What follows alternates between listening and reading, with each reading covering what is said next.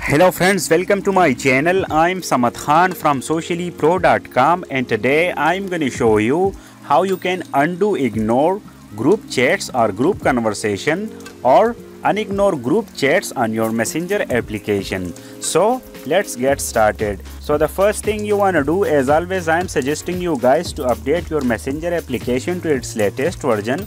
Then follow the steps mentioned in the video, because as you can see guys, I'm using the latest messenger app for the demo purpose, so that way you won't face any troubles while doing so. Once you update your messenger application, just go ahead and open it up, and in front of you I'll ignore a group chat. Actually, there are two ways to ignore a group conversation. The first one is to tap and hold the conversation, then hit that ignore group option.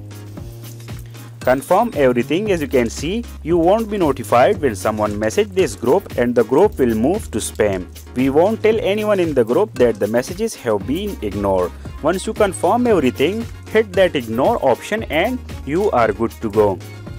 Another way to ignore a group chat or conversation is open that group and tap that I button at the top right. Scroll down to the very bottom, and as you can see, there is a third option, ignore group. Hit this option. As you can see, we have the same pop-up again, and you can read everything and then confirm. However, I'll ignore this group in front of you now, and that's it. The group has been moved to spam. Now the question is how to undo or unignore this group chat in your messenger app. So first of all, tap on your profile picture at the top right, then go to message requests, tap the spam folder option, open the group conversation you want to unignore or undo ignore.